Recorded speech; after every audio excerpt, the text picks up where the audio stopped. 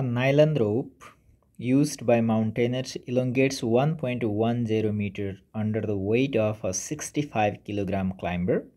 If the rope is 45 meter in length and 7 millimeter in diameter, what is the Young's modulus for nylon? So in this problem, the first thing given here is the elongation, that is L naught equal to 1.10 meter, and originally this is not L naught but change in the length, which is elongation. Okay, the original length of this rope is 45 meters, so L naught change in length can be represented by delta L, and original length, which is 45.0 meter. So this is length. So see here, this is a mountain climber rope. Let's say this is a rope 45.0 meter, and here is the climber, mountain climber. He is using this rope, and because of his weight 65 kilogram of mass of this climber is given 65.0 kilogram. Diameter is also given, the diameter of this rope. If I little bit elongate this, make figure of this string, exaggerated figure, it's very thin but I can show it.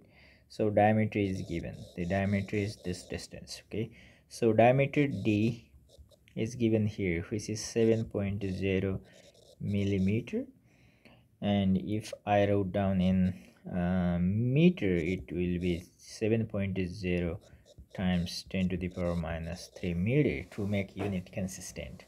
So I need radius, so I can divide this diameter by 2 to get radius, which will be 3.5 times 10 to the power minus 3 meter.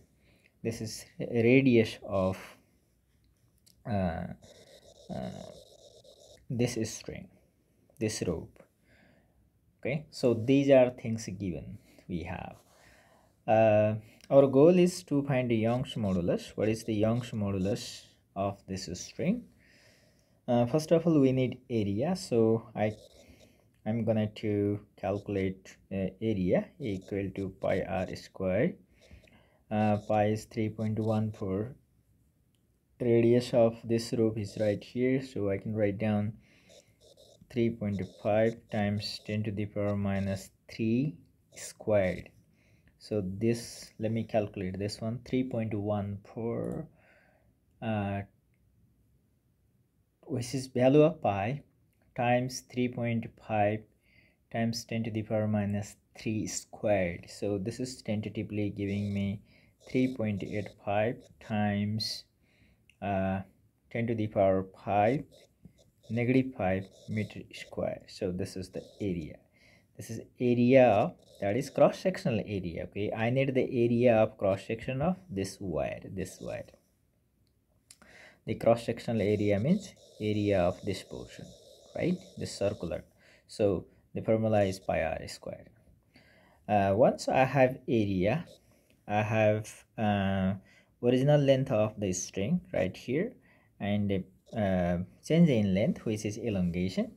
I need one more thing to calculate Young's modulus, which is the force acting on the rope, and force can be obtained from F equal to mg, because mass mass of the climber is hanged on the string.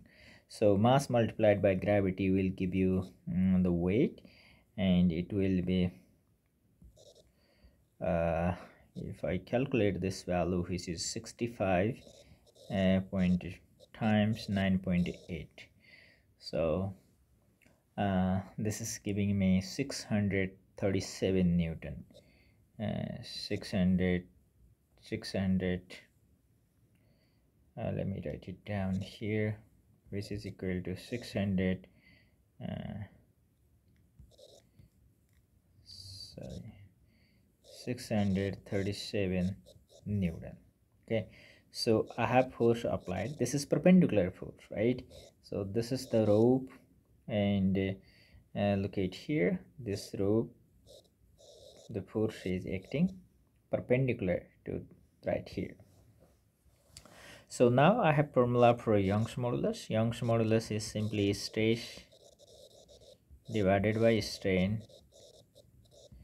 And what is stress? Stress is force perpendicular divided by area whole divided by change in length divided by original length. If I simplify this formula, I will get something like Young's modulus y equal to F perpendicular L naught original length divided by area of cross section and change in length. So this is my formula. Putting all values in this equation, 637, and then the length of the rope is 45 meter. Let me see what's the value of 45. The original length of the string was 45, so I can write down 45 meter, and then divided by, so what is area? Area, I just get it from here, which is 3.85 10 to the power negative 5. 3.85 times 10 to the power negative 5, and there is change in length, which is how much is change in length? Change in length was 1.1 meter, right? 1.10 meter. So so this is my Young's modulus. Now only thing is just put in calculator and get the final value of this Young's modulus. So let me see, putting in calculator, I'm calculating, just wait a minute, I will be getting answer soon. Let me calculate here, and I'm getting the value of Young's modulus, which is 6.76 times 10 to the power 8 Newton per meter square. Also we can say 6.76 times 10 to the power 8 Pascal. Okay, because the strain is unitless physical quantity, and only physical quantity having unit is in this formula is stress, and stress has same formula like same unit like pressure. So this is a Pascal. So this is unit of Young's modulus y.